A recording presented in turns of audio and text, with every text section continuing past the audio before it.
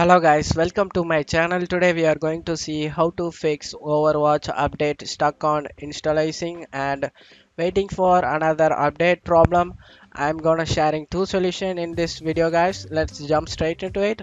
First thing, you just need to close the Battlenet application guys. For that, click on this arrow icon over here, right click on the Battlenet and select exit. And after doing this, first step to clear Battlenet data guys. Clearing Battlenet data will not cause any harm to our game or account guys. For that, right click on that start icon, select run. In run window you just need to type percentage local app data, percentage local app data, percentage again, click on OK. We just need to delete both file guys, battle.net and blizzard entertainment. We just need to delete it, right click on it and select delete both files in here.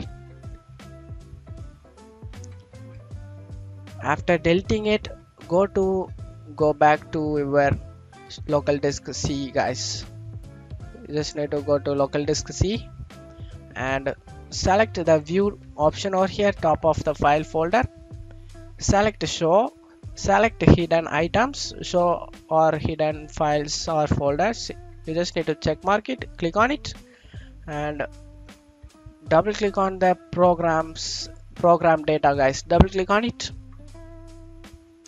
And in here also you just need to delete the battle.net and blizzard entertainment.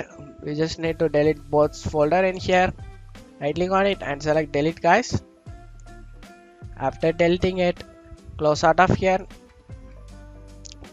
You just need to, let's move on to the second step guys. For that, you just need to open up battle.net.